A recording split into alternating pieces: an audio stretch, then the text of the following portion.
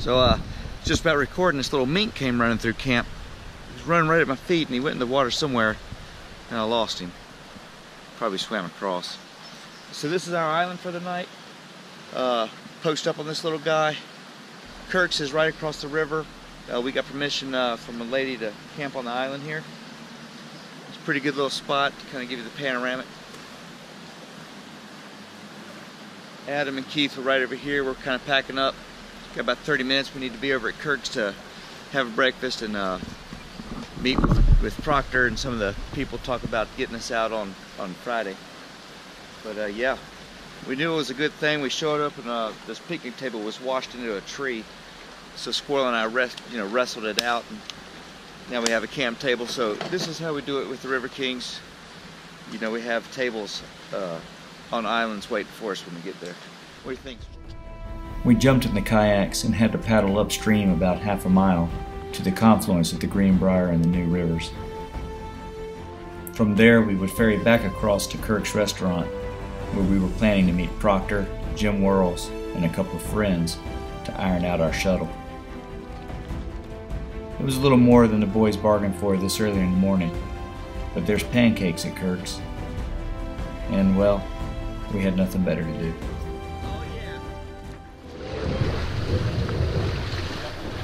Yeah, it's National Take Your Kayak for a Walk Month again. Many of you may have seen my training video I put out on this. Here we are doing it again. Finally, after a long upstream paddle, we met at Kirk's, where Proctor had assembled a small army of volunteers to help us with the shuttle. And as we promised, there's pancakes.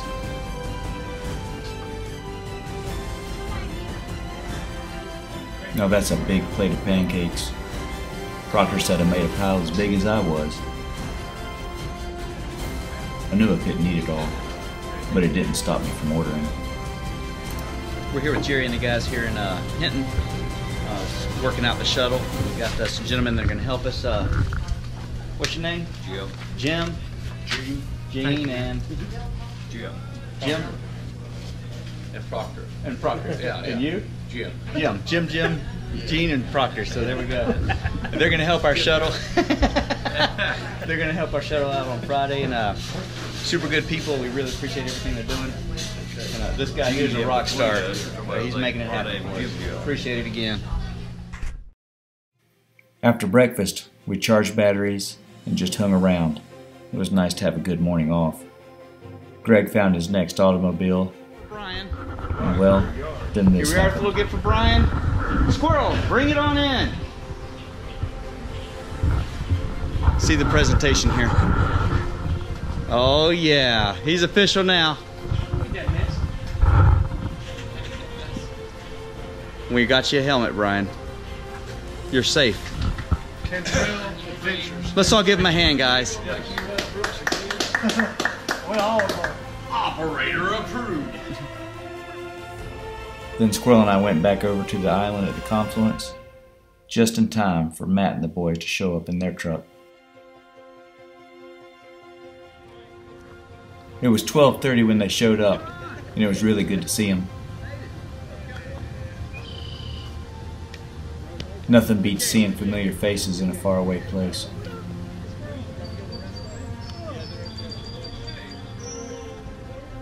My wife even sent a new batch of Rice Krispie treats. We got them loaded up and made the ferry across to Kirk's. They were a little wobbly. This was going to be an interesting afternoon.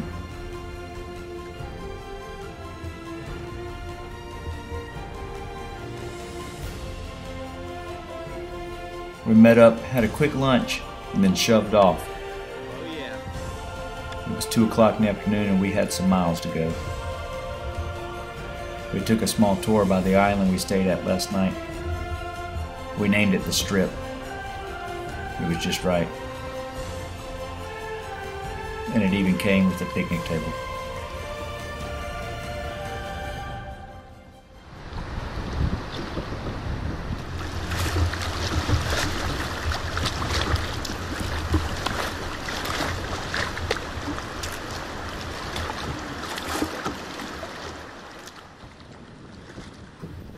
The group was big now. Anytime you make changes to the group on a trip, it changes the whole feel. The first 5 of us had been tested on the way down the river. The new 4 had to get up to speed. We had been sorting things out for the last few days. We had our game together. I would have to rely on the guys to help the new 4 out. That's David, 17 years old. He's not new to kayaking, but he's never dealt with the beast, and he's in a 17-foot sea kayak. Jacob, keep your paddle in the water. That's Jacob in the orange boat. He's 14 years old. I don't know of another 14-year-old I would take on a trip like this. And he's brand new. At this point in his life, he's got about 30 minutes in a kayak. And never on moving water. I gave these 2 some special attention. I threw them out front and had them making decisions early. We were going to be at Brook Falls in less than 4 miles. They had some learning to do. We had cheated the beast before, and you can bet she was waiting for us down here. She was going to be out for vengeance and to collect her toll. David was cool, calm, and collected, and Jacob was a natural. I would try to find a way to give them a fighting chance. I just hoped they'd make it. I would put my lead team of Squirrel and Greg up front. Then the 3 new guys, Jacob, David, and Matt. Try to get them through before the beast knew what happened. Then Yackleberry and Brian. Chris was a surfer, and he knew big water well. I'd keep him in the back with me to pick up the stragglers.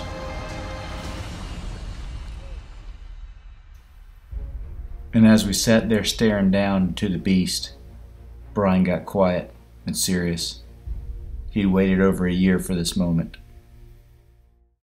You could see his flood of emotions of fear, anticipation, doubt, determination, all turn into one singular focus.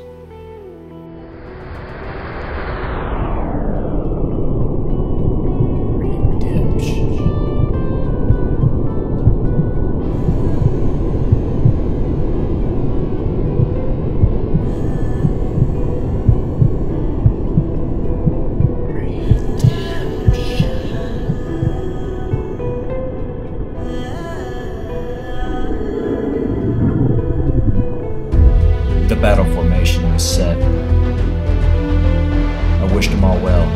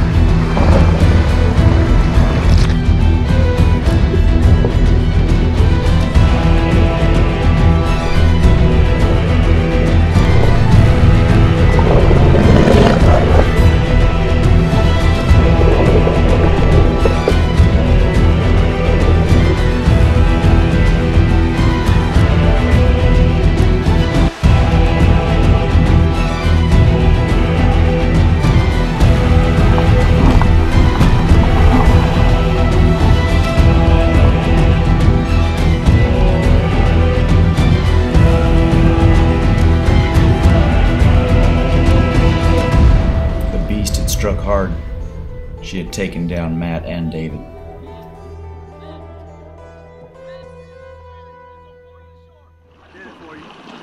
Look at you! I was looking for that white helmet. Matt was in front. Matt was the swimmer. What happened? Mine went. No, bro, I flipped right at the end. I had it rocking it out, and then I just jumped in, wanted to cool down.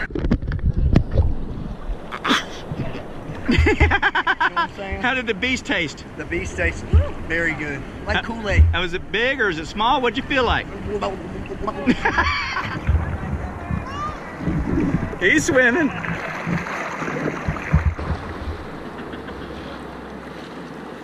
All right, redemption has come in the form of a dry Brook Falls running Brian Hubbard. I'd like to say we were all happy for him, but nobody was happier than Brian.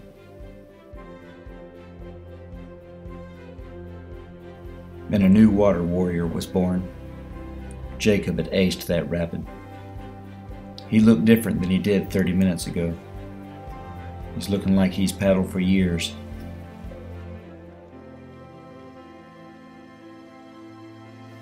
This one was made to battle the beast.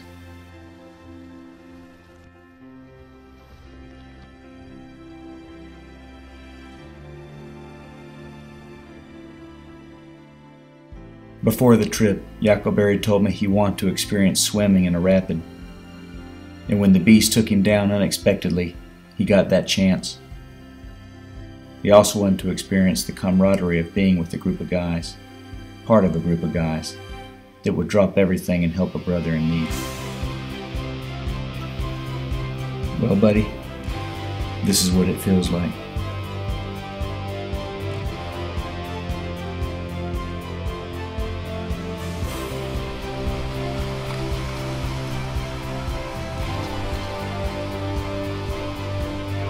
Behind you.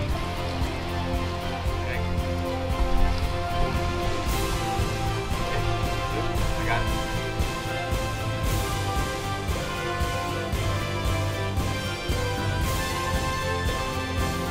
Got it.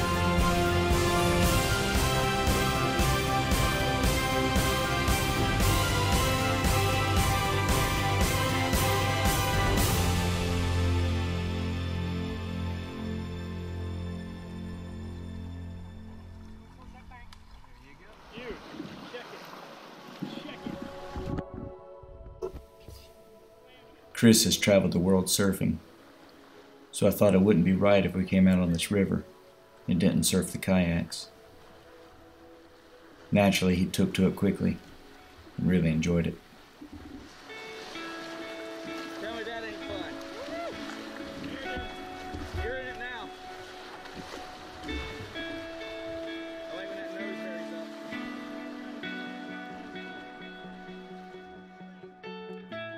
For Yacoberry, it was a ledge hole that got him. He took his eyes off the river for the first time in 100 miles, and the beast made him pay.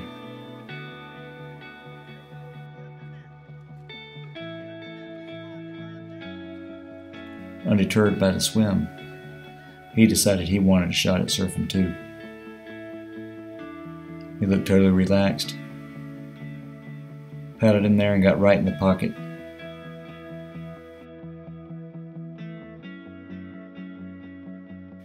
It was good to see him enjoying the river.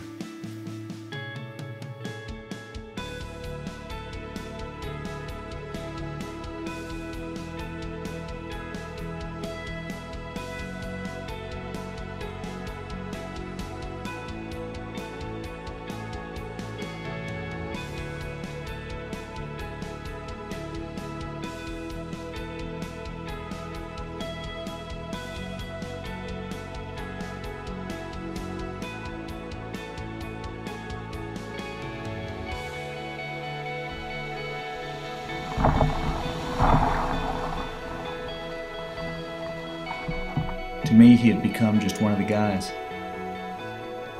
I'd forgotten how far he'd come from 5 days ago.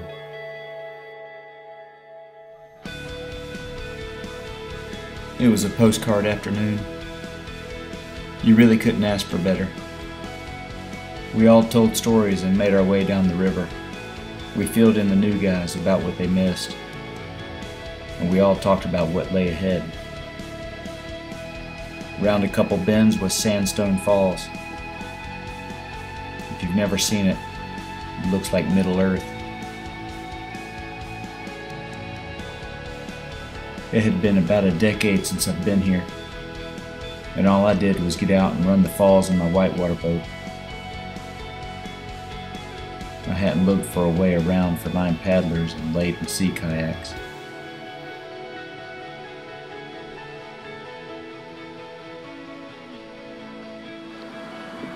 Coming up on Sandstone Falls. Probably can't see it, but there's a little mist right in front of the boat. About a 25-footer over there.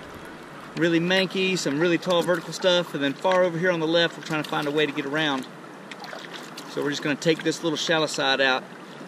If you don't know where you're going here, get out early. So we're here scouting at Sandstone Falls. Left side, we got the guys on the far bank. The right side is really chunky. It's about a 25-foot drop, and everything in between, so that's all a no-go. But we found this grass flat. Leads up to this little land bridge here. And we're going to be able to scab down. You can see the river through the trees out there. So the portage here will probably only have to be about, I don't know, about 50 yards. This was going to be the most dangerous thing we did all week. The potential for injury here is very high. We'd have to be on our game. I had identified a tree as a marker to lead us into the right spot. Too far left, waterfalls. Too far right, worse waterfalls. When they got close, the boys understood my concern. And the longer I stared, the more I wanted a piece of this beast. It's what I do. But I didn't have the right gear.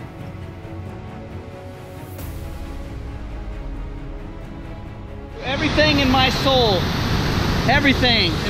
wants to run this line right here, straight down, hit the roof tail, golden. But I don't have a neoprene skirt, and I'm kind of leading the trip. Something happens, everyone's trip's on the line, so we're walking it. No shame in making the right decision, but I'm just here to tell you, that's what I love to do right there.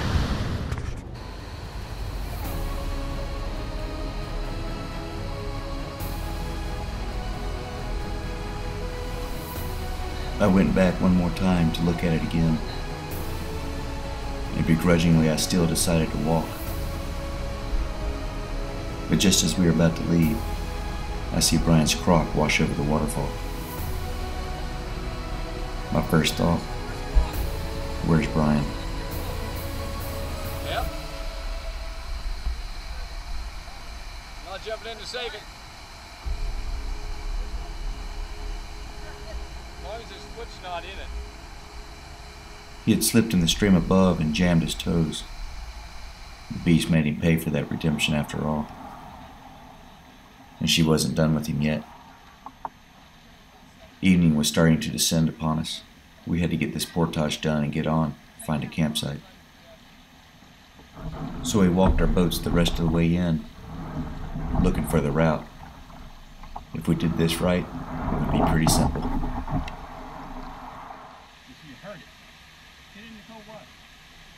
Hey, super slippery. Don't slip on him,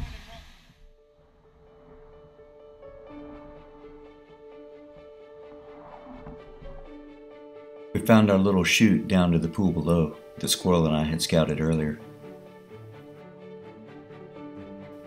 We made a little team that would pass the boats one by one, and then I would lower them to Squirrel with a rope. He would unhook them and slide them out of the way.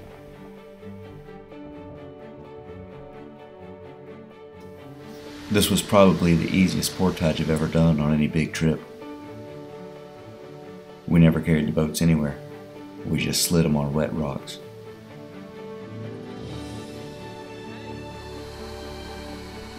After getting everybody back on the water, Greg takes most of the team around the left through a rim of waterfalls to a side chute leading out to the main channel.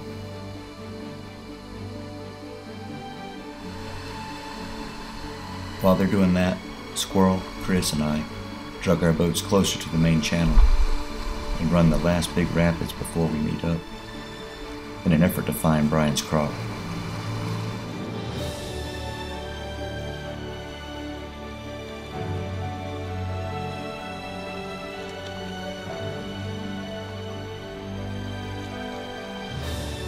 And with one last look at the falls and the fading sun, it was time to point our boats downstream and meet the guys and find a campsite.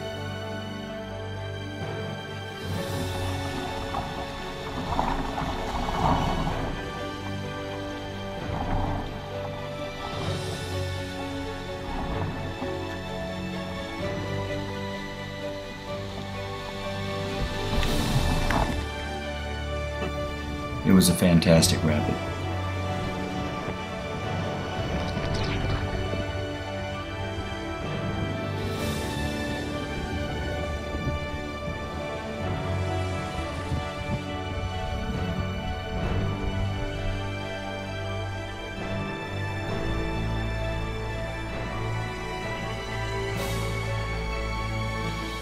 And then there it was, about a mile downstream. Brian's toes were bruised and hurting, and his back was jarred during his fall. He needed a night's sleep in a hammock bed.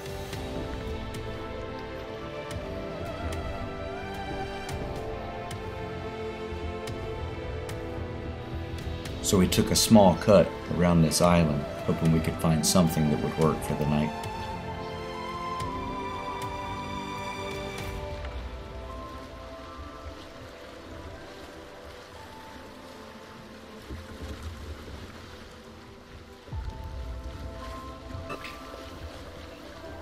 And then right on cue, the river delivers the perfect campsite.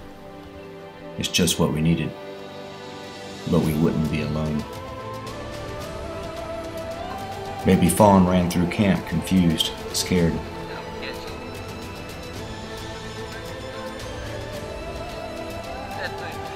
And I told you about Squirrel on day one, but I know none of you believe me. There you go. Squirrel has caught a baby deer trying to cross the river, and we're going to carry him to the other side. He was having a little trouble. He was on the island looking for mama. You can hear him bleating. So he's going to let him go up there on the bank so we can not have trouble drowning there. I thought about the days we closed it out. It's hard to sum up a day like this, but I think everyone on the trip would agree. Today was big.